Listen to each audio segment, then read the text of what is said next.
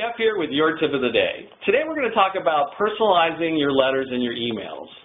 Do you like hearing your name? Subconsciously you do. That's why it's important to personalize all your letters and your emails. It grabs the attention of your reader. Given that, let's quickly look at the different parts of the letter. The to and the dear line should always have the person's name and never use the name prefixes. When you're using a database of registered voters, a woman could have registered 20 years ago as a Miss or a Ms., and today she could easily be offended by that. Or let's assume that I live at home with my mom and my dad dad's not a registered voter. If I get a letter, from someone that says, "Dear Mr. and Mrs. Jeff Shulam," assuming I'm married to my mother, I'd be pissed. The bottom line is don't use name prefixes.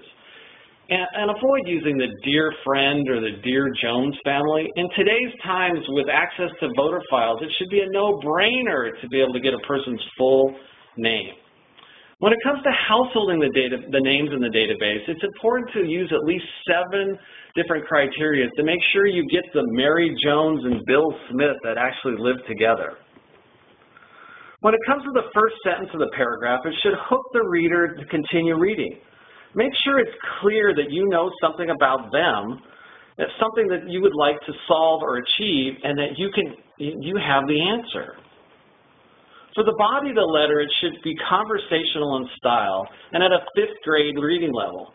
If you take away all the big words and the complex sentences, it allows the reader to have an emotional reaction to the copy. In other words, it allows them to read from the creative, emotional right brain instead of the analytical, logical left brain. For the postscript, treat this as the second most important part of the letter. Most people read the first sentence and the postscript. So use it wisely to reiterate the most important parts and points.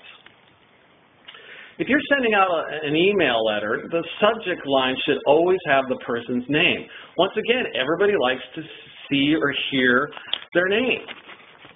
Some overall points. Your goal is to create a just-typed look and feel, so make sure the envelope is case-sensitive, not all caps like the U.S. Postal Service ones, and that you use the person's actual city, not what the city's main post office is. And make sure that you spell the person's name properly and that you don't send duplicate letters to the same household.